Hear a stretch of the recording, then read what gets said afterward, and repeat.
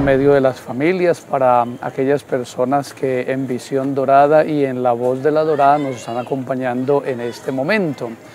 Igualmente el Monain es denominado al movimiento navideño infantil, en el cual tratamos de trabajar acerca del misterio y del espíritu de la Navidad con los niños, con las niñas, con jóvenes, hombres y mujeres que desean celebrar con nosotros y participar en los diferentes acontecimientos y eventos. Bueno, normalmente nos encargamos primero de que las personas sepan lo que están celebrando y de aquello que van a participar.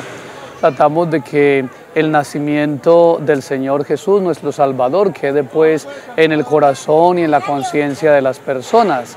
Y tratamos de acompañar todas estas realidades con eventos culturales, con eventos artísticos, con eventos cívicos, con eventos ecológicos, con eventos deportivos, pues tratando de trabajar muy bien con los niños y los jóvenes para que puedan entregarse no solo a una realidad de pronto teológica o religiosa, sino también a una realidad cultural y humana. Desde el Evangelio, el Señor Jesús manifiesta el camino.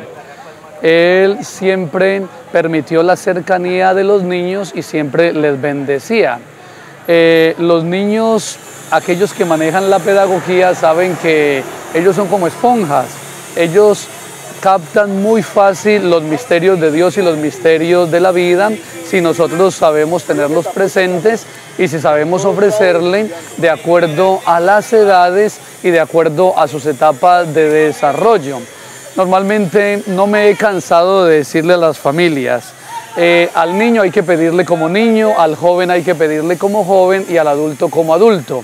Entonces los niños tienen mucho para dar, empezando por su amor, por su pureza, empezando por sus principios y valores que deben ser muy integrados y deben ser muy fortalecidos tanto en la familia como en la parroquia y en todos los centros donde ellos puedan participar.